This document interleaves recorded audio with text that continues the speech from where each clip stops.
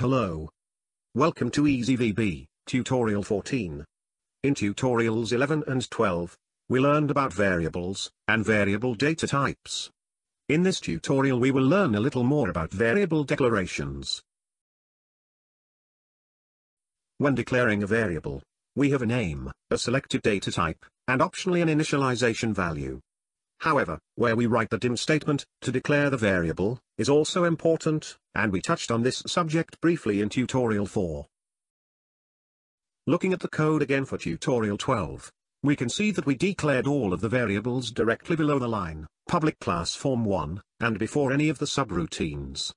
This is the variable declaration space for the class, and when we declare variables here then they have an access level such that all subroutines, functions, etc. of the class can use those variables. That is, read values from the variables, and pass new values to them. We will test this by example with a simple application, containing 3 buttons and a text box. We have one variable declared in the public class form1 declaration space. Dim, tut14 string, as string, equals, tutorial 14, variable declarations. We have a click event for each button. The clear text button performs the function of its name and clears any text written in the text box.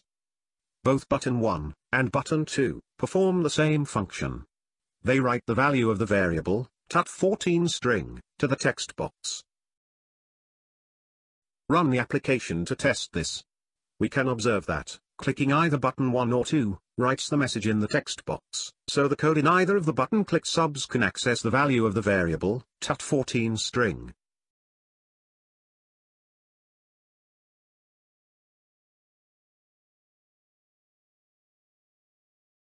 Now change the code slightly. We will use the button 2 click event to pass a new value to the variable, tut14 string. We will pass the value, a new message, to the variable. Run the application. Click button 1. Then click button 2, followed by button 1. We observe that text written to the text box is now a new message, confirming we passed a new value to the variable tut14 string. So for the variables declared in the class declaration space, we have demonstrated that we can both read their values and pass new values to them from any subroutine in the class.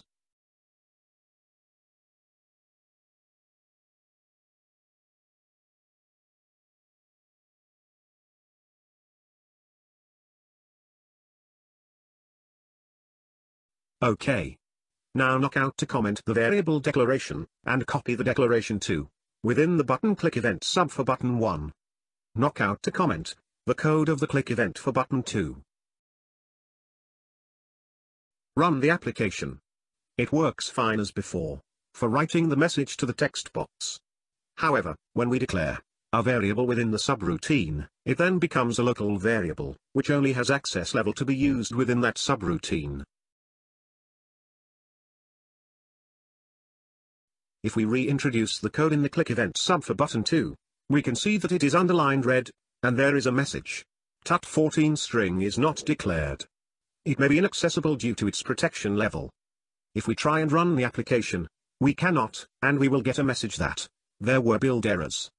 In fact, the variable, tut14 string, is declared, but it is declared as a local variable in the click event sub for button 1, and cannot therefore be accessed from the click event sub for button 2. So we can now see the importance of the location for variable declaration statements. As a good standard practice, unless there is reason not to, it is best to declare all variables at the top of the code, in the class declaration space, and avoid variables declared locally in subroutines. Note that it is possible to declare a class variable and a local variable with the same name. We can try this in our code.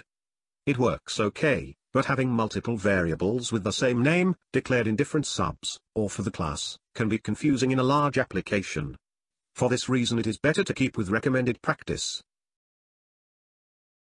OK.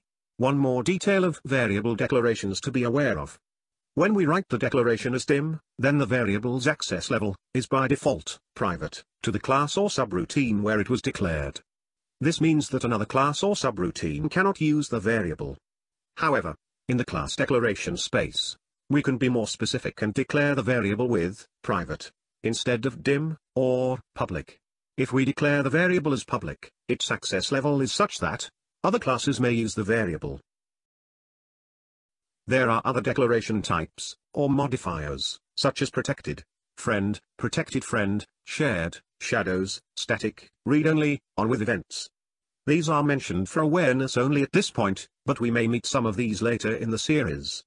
In fact, we already met static, local variable declaration way back in tutorial 1. In the next tutorial, we will return to data types, and cover the date data type, which we mentioned briefly at the end of tutorial 13.